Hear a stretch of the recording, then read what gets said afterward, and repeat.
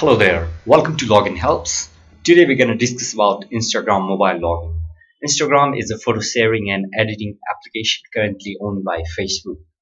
You can also use Instagram with the help of your mobile device. Using Instagram from your mobile device is same as using it from your mobile phone. You can follow the process below if you haven't tried it yet. So the first step would be open your web browser, which is available on your mobile device, like it would be Chrome, Opera Mini or anything. So on the address bar type www.instagram.com.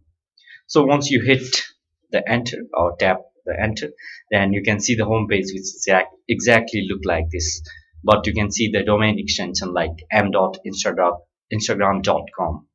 Okay, so in order to log in, click here on login. You can log in with your Facebook account as well, or you can, if you already have your existing username and password of Instagram, then you can directly log in from here as well.